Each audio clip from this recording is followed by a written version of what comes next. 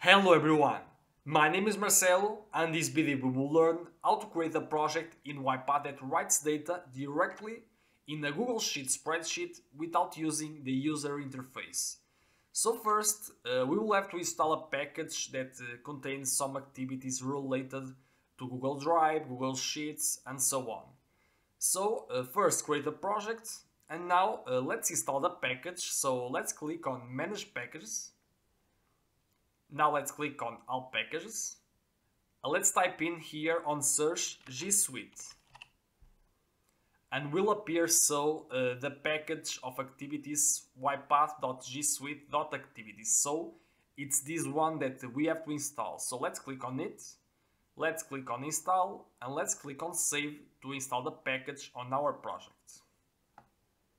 So the package, it's already installed, so let's click on Activities, and if we type in here G Suite, we can see the activities related to the package that we will install. So we can see activities that works with Google Calendar, Google Docs, Drive, Gmail and Google Sheets. So first, to use the activities of this package, to be able to automate something on Google Calendar, Google Drive or Google Sheets, we will have to use the G Suite application scope. So basically, these activities will do the authentication to be able the project to write data, for example, on our Google Sheet spreadsheet, on our Google Drive.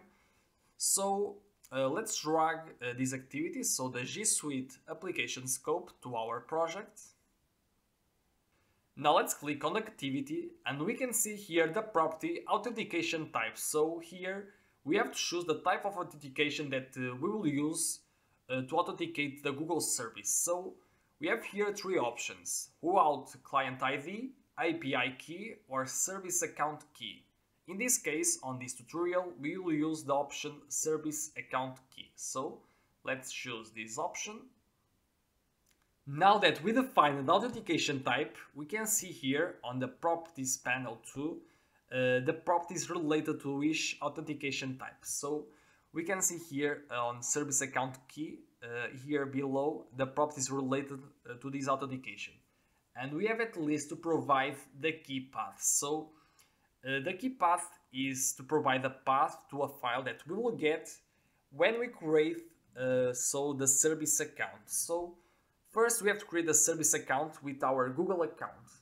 To create a good service account, let's open the browser and you will have to log in on console.cloud.google.com and you have to log in with your Google account and will appear this platform.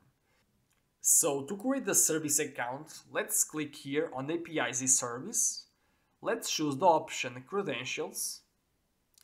Now let's click on Create Credentials. And let's choose the option Service Account. Now we have to define a name to our service account. So I will type in here, for example, UiPath.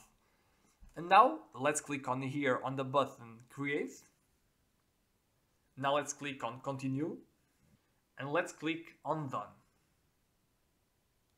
Now that we have our service account created, let's get the key. So to get the key file, let's click here on our service account. Now let's click here on the option Keys and let's click on Add Key, Create New Key. Now here make sure it's selected the JSON option and let's click on Create.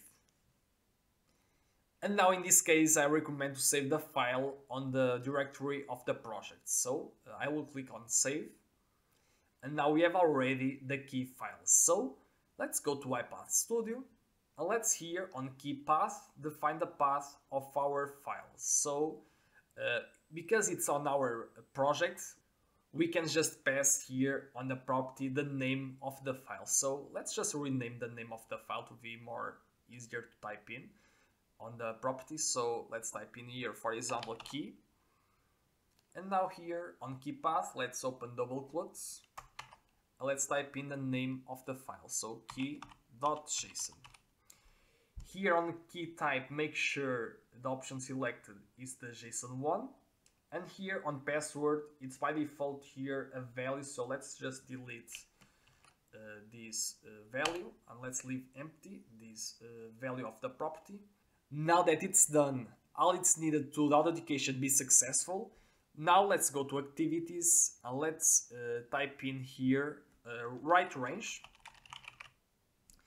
And let's drag the activity right range from Google Sheets. So let's drag the activity inside the G Suite application scope.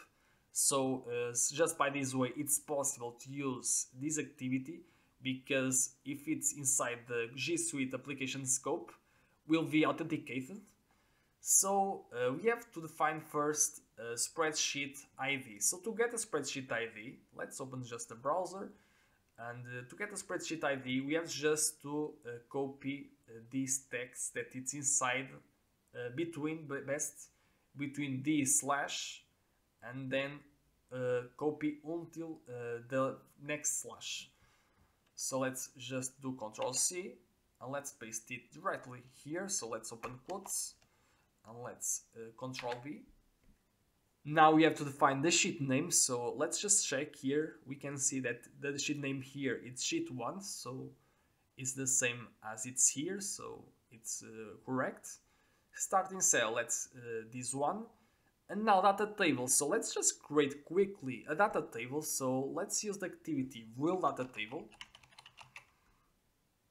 And let's drag it before the G Suite application scope. So let's open here the option data table to create quickly a data table. So let's type in here some text, so some values, and just one more row. Let's click now on OK, and let's so here on output create a data table that will contain the data. So let's do here Ctrl+key. And now let's give the name, for example, DT Google Sheets. And now let's type in here the name of the variable that we created. And now that we defined the required properties on the right range activity, let's run the project to see how it's working. So let's click on run. And we can see that we got an error. So it's saying here Google Sheets API has not been used on this project before, or it's disabled. So why we get this error? Because we have to enable the access to the API. So in this case, the Google Sheets API. So to enable the access, let's go to the browser and let's go to Google Cloud Platform. Let's just close this pop-up. So to enable the access, first let's click here on Google Cloud Platform, or better, let's click here on this option. And now let's go to APIs e-service and let's choose the option library. And so here we are on the library API, or API library. So let's search here by Google Sheets. And we can see here the Google Sheets API. So let's click on it. And now, as you can see, it's disabled. So to enable it, let's click here on the button Enable. Now that we enabled the API, just wait some minutes, because sometimes the action can take some time to propagate to the Google system. So just wait 5 minutes and come back again to the video where we go follow this tutorial. So we are here again. So let's go to UiPath to run again the project to see if we got another error. So let's click on run. And now we can see that we got a different error where it says the caller does not have permissions. So basically we have to share our spreadsheet with a service account that we created on Google Cloud Platform. So first let's get the address of our service account. So let's go to here. Let's click on credentials. And let's copy the email of our service account. And now let's go to our spreadsheet. Let's click on share. And now here let's add our service account. So let's choose it. And now let's click on send.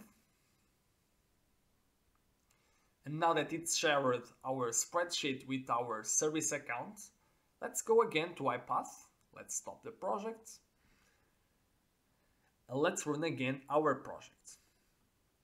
So we are getting again another error. At this time says requested entity was not found. So we are getting this error because we have to enable here on configure scopes. So we have to include our authentication scope related to spreadsheets. So let's click on OK. Let's stop the project. Let's click on configure scopes. And let's include the authentication scope related to spreadsheets, so to the Google Sheets. So let's check here. Let's click on OK. And let's run again our project to see how it's working.